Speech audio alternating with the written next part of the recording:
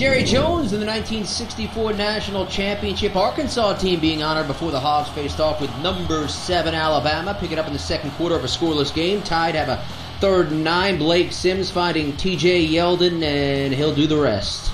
22 yards on the scoring strike as he dives for the goal line, and Alabama goes up 7.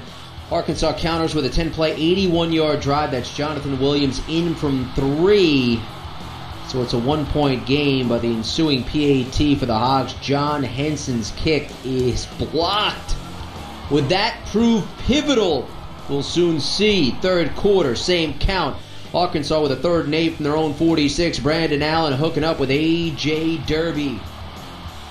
Shaken free, going 54 yards down the sideline for the touchdown, and Arkansas grabs a 13-7 edge.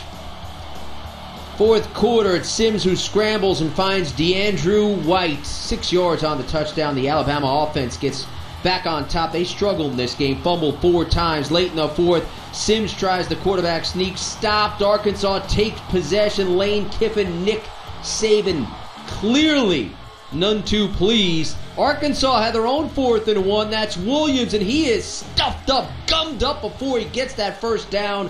So Alabama takes over on downs. Just over 2 minutes to go, same count. Arkansas looking for something here. Allen's pass is heaved across the field. Too much airtime on that one. Landon Collins gets the pick. The Tide at 227 yards of offense. Still win by a point.